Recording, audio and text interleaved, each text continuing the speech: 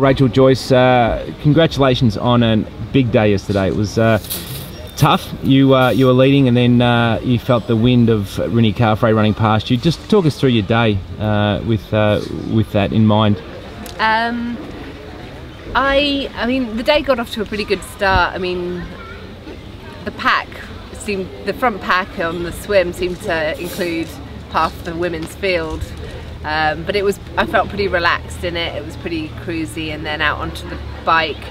That meant we just had a huge pack on the bike, and it's kind of quite difficult when you've got that. You know, I kind of took it easy going through town because I think you can absolutely nail yourself. Is that hairy? I often think that, you know, that little section through town in Palani, if you haven't seen it, it's very steep. It's very gnarly, that bottom corner. Yeah, I mean, you can't, it's a no overtaking zone, so I figure I might annoy a few people behind me, but I'd rather get around it safe and onto the Queen K. And people go really hard, you know, because there's a bit of a hill and you've got to get up Palani. So, and I did that last year, and I looked at my power file, and that probably, you know, I was ill, but it probably also was down to the fact I was kind of VO2 maxing up Palani.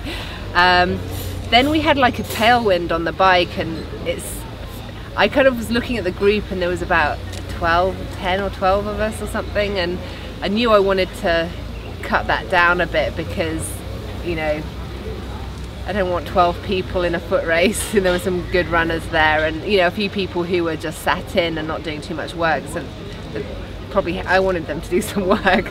So I kind of just was patient, and I knew that if we had a tailwind we'd get a headwind at some point, and we got that coming down from Harvey, and I'd always wanted to attack at some point.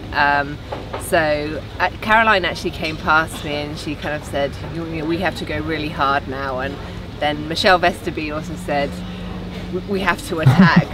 So I attacked, and no one came with me, but it was kind of quite good because it forced everyone to up their pace to catch me again.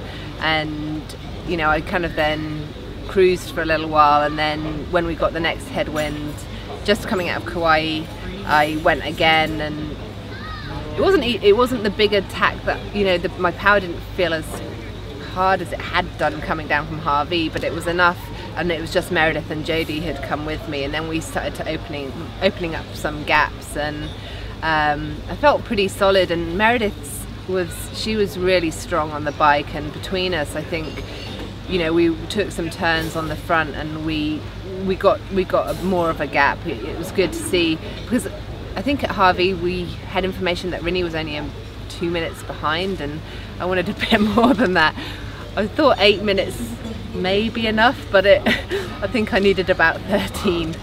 So once you know that you're getting this information through, do you go to plan B for your race plan? You know that you're not doing enough to drop Rinny substantially. I guess as you said, the gap was pretty big at the end, but what goes through your mind when you're hearing these time gaps of people having good days? I wasn't too worried, because I knew it, you know, when you've got a tailwind, it's fast for everyone, and, you know, there's only so many gears you've got before you're spinning out. So my game plan was always to really attack the second half of the bike, and that's what I've been working on a lot in training, and I'm confident that I can do that. So that was always, I wasn't really, you kind of react slightly, but I knew what I was capable of, and, you know, you take advantage of your strengths, and so I wanted to have a strong back half. Caroline Steffen mentioned at the press conference the fact that she wanted more time between the men. There was a 5-minute gap between the women's and men's pros, and she said that wasn't enough. Good swimmers like yourself and Meredith, etc., really picked off some of the men. Yeah. Where's your feeling on that? It would be nice to have no men. I mean, on the bike, the men didn't interfere with our race at all, and they were actually very good at kind of getting out of the way. I think after last year they were probably conscious that they had impacted the women, not those particular men, but there had been an impact. But in the swim it's a bit frustrating, because, you know, suddenly you've caught up in a man, the pack splits, and then it's starting to interfere. I mean, in Melbourne, I played on that because I used catching the men as a way to break away from the rest of the group. So it would be nice to maybe have, I think 8 minutes should probably do it.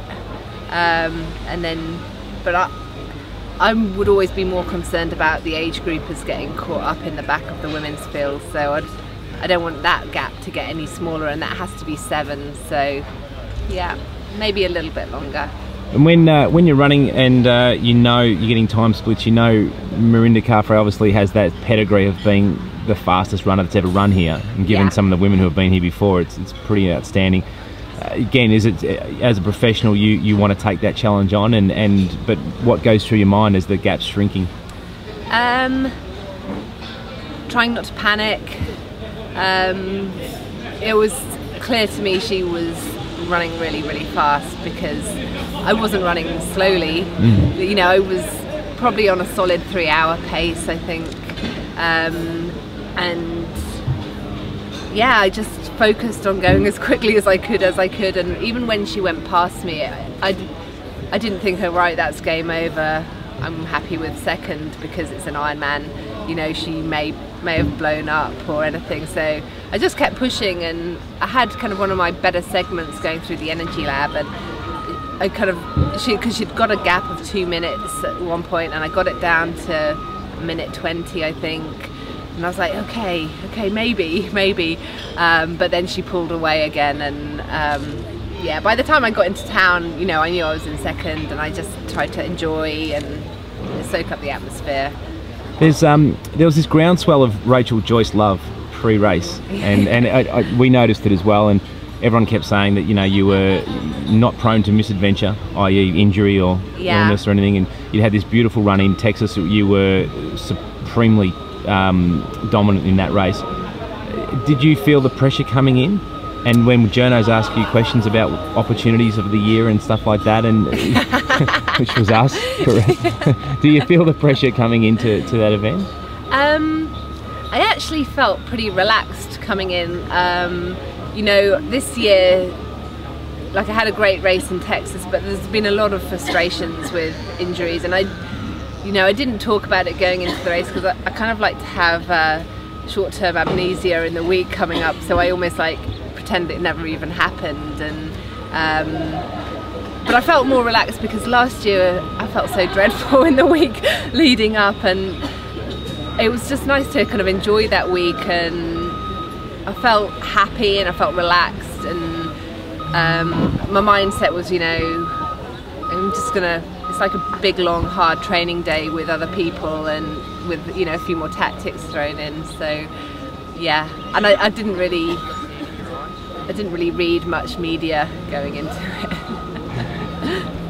There's been this you know, a lot of talk on social media about drugs in sport and performance enhancing drugs, and Lisa Hoosler has been the butt of many social media stabs and cracks.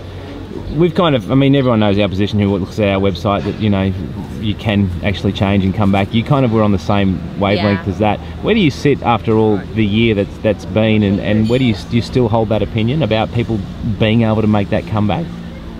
Yeah, I do. I think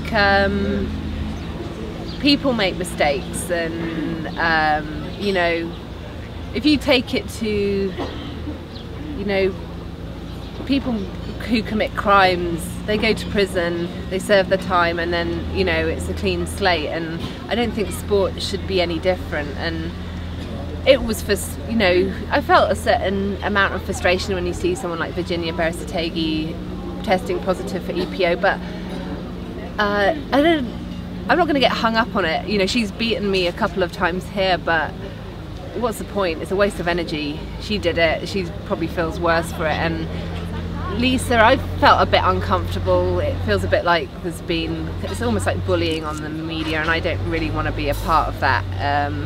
You know, she took 2 years off, and I hate the thought of drugs in sport, but you know, I want to kind of give people a second chance. And this performance by Rini, you know, this third fastest run, yourself as well, you were, you know, you're part of this new kind of raft of athletes that are floating up to the top end of Ironman racing. Caroline's been there for a while.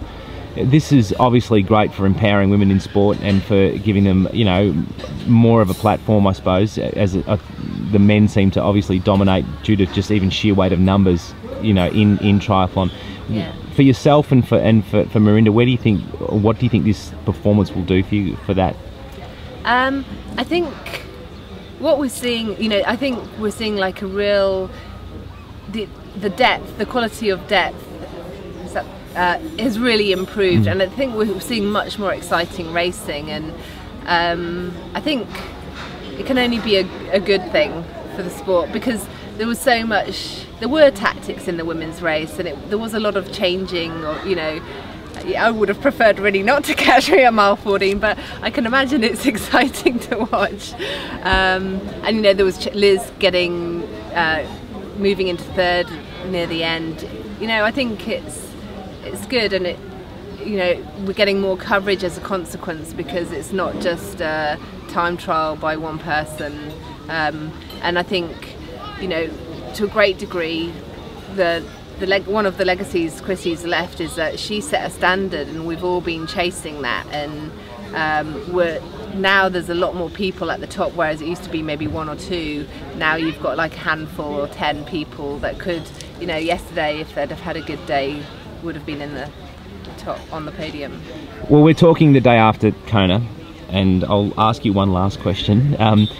It's probably not the time to ask it, but next year, you know, obviously the points you've bagged from this race are enormous.